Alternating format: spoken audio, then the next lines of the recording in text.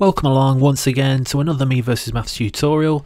This is the second in our series on expanding double brackets. So if you've not done any work yet with double brackets, you'll probably want to check out the previous tutorial first.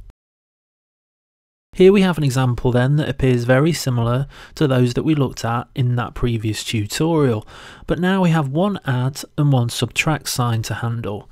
That's not going to change the basics of what we do.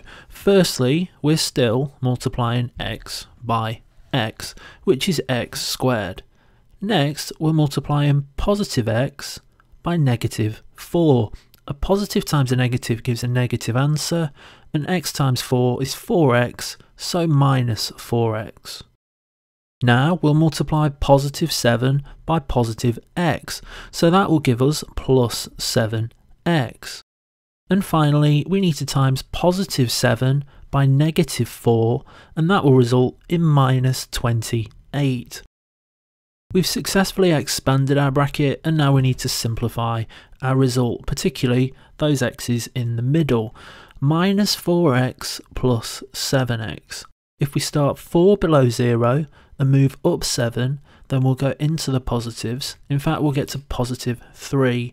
So these parts in the middle can be simplified to give plus 3x, which you can see there in our final answer. Another problem then, and we'll do the expansion part of this one nice and quickly. X times x gives x squared. X times 6, both are positive, so we'll get plus 6x.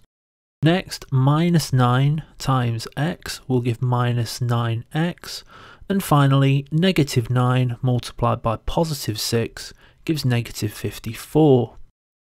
Again, no surprise, we need to simplify the part in the middle. Plus 6x minus 9x. So this time we're starting 6 above 0 in the positives, but if we subtract 9, we'll get down to minus 3 or minus 3x. So our final simplified answer is x squared minus 3x minus 54. One last example and we'll do the expansion part here in one go. What's interesting with this particular question is what happens when we come to simplify it. Here we have plus 7x minus 7x. Now you should know that anything subtracted from itself is always 0. So 7x minus 7x is no x, or more simply, nothing.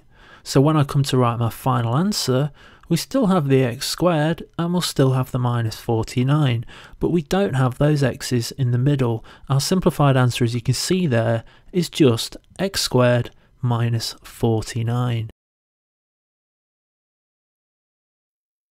That's it then for this tutorial, and hopefully you found that what we've just done there isn't really that much different to what we've done previously.